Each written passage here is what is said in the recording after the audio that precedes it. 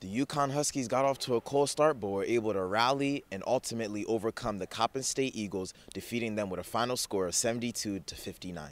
UConn continued their first half struggles, finding themselves down 8-0 to start the game. It wasn't until Carlton's and one that ignited the scoring for the Huskies, and they started to pull away thanks to the likes of Antoine Anderson, who had a team-high 8 in the first half, and also their dominance on the boards. UConn out-rebounded Coppin State 24-8 after the first half. And also they had a big contribution from the bench, who outscored Coppin's bench 19-3 after the first half. I mean, you got 35 points off our bench, and it wasn't CV scoring 30 points of them or 28 points of them. Everybody contributed. Isaiah came in and played. He hasn't played in like 4 games. Come in and get 5 offensive rebounds, 8 rebounds total.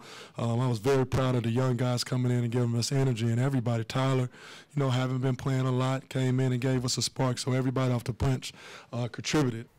The UConn Huskies came out aggressive in the second half and were able to extend the lead to double digits. Although they didn't shoot the ball well, they drew enough fouls to get them to the free throw line, knocking down 15 of 19 free throw attempts. Thanks to the sharp shooting of Lamar Morgan of the Coppin State Eagles, who had a game-high 30 points, he was able to keep Coppin in the game. But UConn was able to counter every attack from the Coppin State Eagles. The UConn Huskies will receive a 12-day break, and they'll return to action on the 21st as they face the Arizona Wildcats in Arizona.